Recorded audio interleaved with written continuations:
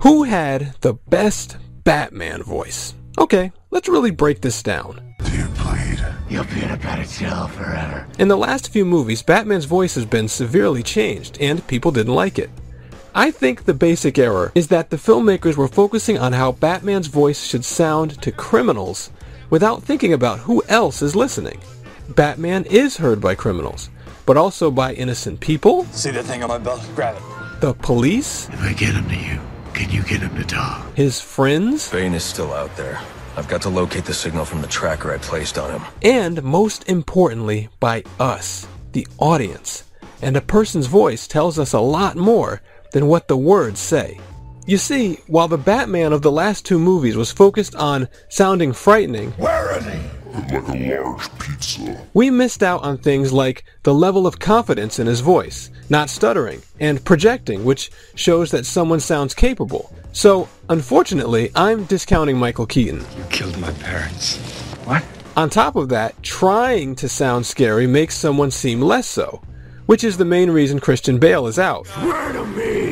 If the voice is deep, it indicates strength and maturity, but not too deep, unless you want him to sound unnatural and monstrous, like a serial killer. I'm not going to clarify whether or not I was there as an employee. Which is why Ben Affleck is out. Pepperoni. Now, people might say that the voice distortion and growling is to conceal Batman's identity, and that's true. Batman shouldn't sound the same as Bruce Wayne, so we can count out George Clooney and Adam West. Batman? Yes, Mr. Wayne. Don't be silly, Alfred. I freeze. I'm Batman. But here's a key idea. There are multiple believable options, and the best one is the one that also accomplishes the most emotionally for the audience. So you can have Batman change his voice. He had decided that Batman needed to have a different voice to Bruce Wayne. But still be confident and strong and so on. It's not who I am underneath, but what I do that defines me. Don't even think. Don't even think about trying to escape. Secondly, people might say that Batman is supposed to strike fear into criminals. That's true too. But I think we're missing something about ourselves. When we're up to no good, we don't fear getting attacked. We fear getting caught. Thus, the feel of inevitable, hyper-competent authority does strike fear into criminals. And on top of that, it has an important effect on us as viewers, because the tone of a person's voice can also be reassuring.